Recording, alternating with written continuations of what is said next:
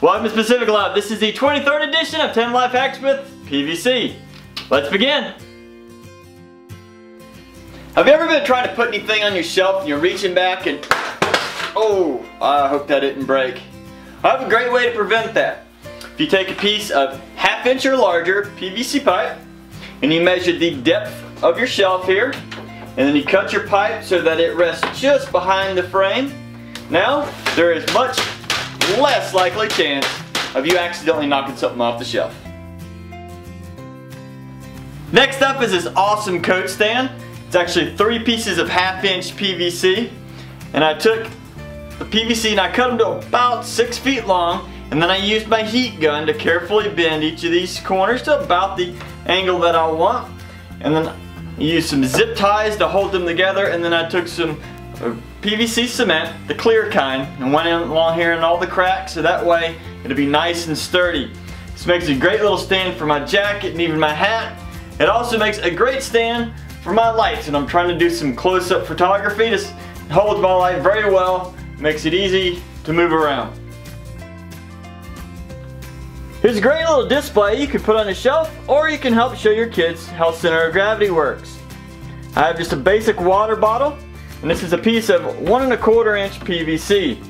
It's roughly about 14.5 inches long. At the bottom down here I have an angle of about 22.5 degrees, or it's basically half of a 45-degree angle. Coming up from that end, go about 10 1/4, 10.5 inches. I drilled a hole big enough so that I can insert the bottle. Now if you insert it right on the edge there, you can set this up and it will stay nice and balanced. And if you do it just right, you should be able to move it around just a little bit and it'll stay balanced. Next up is an awesome flag holder that you can attach to the tree. I've taken a piece of 1.5 inch PVC pipe and I've flattened about 1/3 of it on one side. I drilled a couple holes, and if also you might notice that it has a slight slant to it so that it can fit around the tree. You can take this, you can use some nails, you can use some screws, whatever you would like. You can attach it through the pipe, and that way it'll fit nicely on the side of the tree. I'd suggest doing it at about a 45-degree angle, and that way if water happens to go in, it'll flow out the bottom. Also that'll help keep the flag up in the air nice and display and less likely for it to fall out. If by chance it does fall out, you can always screw a hole through the middle of it into the flag and hold it secure. Here I've created a cool little drink holder. Now I'm using some 4-inch sewer and drainage pipe. It's the thin version.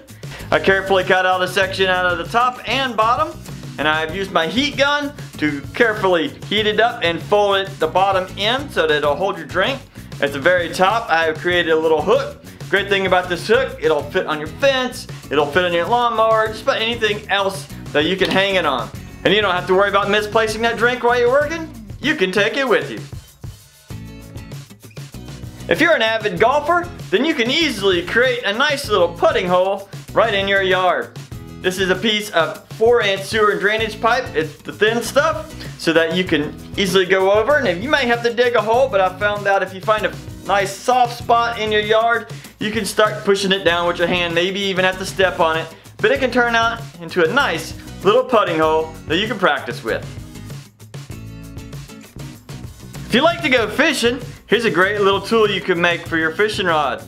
Now this is a great little fishing rod holder.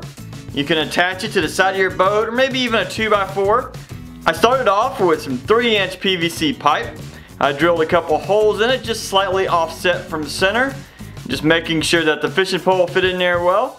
And then I cut off just the top section. The back hole needs to be fully enclosed. The front hole though needs to be open at the top, and you can even file down the sides a little bit to make it a little more smooth if you prefer.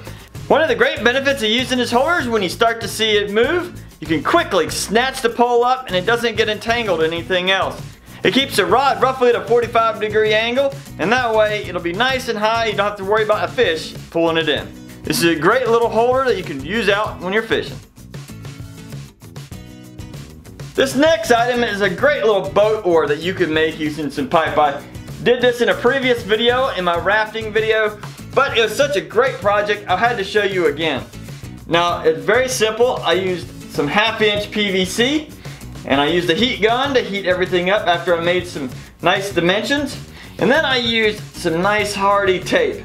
Now I do suggest when you put the tape on to start at the top and work your way down, otherwise the tape will start to hold water. If you start at the top and work your way down though, it's always going to have open spots at the bottom, therefore if water does happen to get inside your oar, it can carefully come out.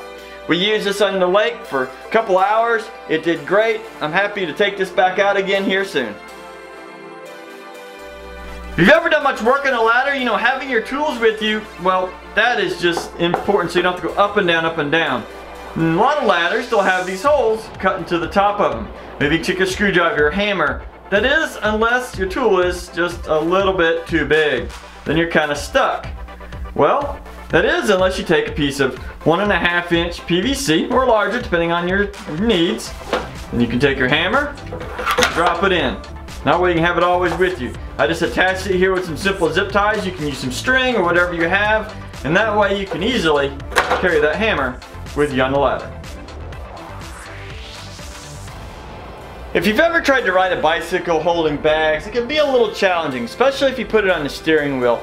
The extra weight can make it a little bit harder to steer. Also, if the wind catches it just right, it's going to try and move your steering, and it's just a little challenging. Now here's a great way using some PVC that you can make it much easier. Now I'm using some 3/4 inch PVC that's about 1.5 to 2 feet long. It just depends on your preference. On the ends I used a T-fitting, and then I use another 90-degree fitting. And by doing this, it creates a little bag holder, a little catch, so that the bag doesn't slide back and forth. Now I've attached this to the back of the bicycle just below the seat. A lot of bicycles, they have a little triangle shape right there, and that way this can fit in there nice and tight.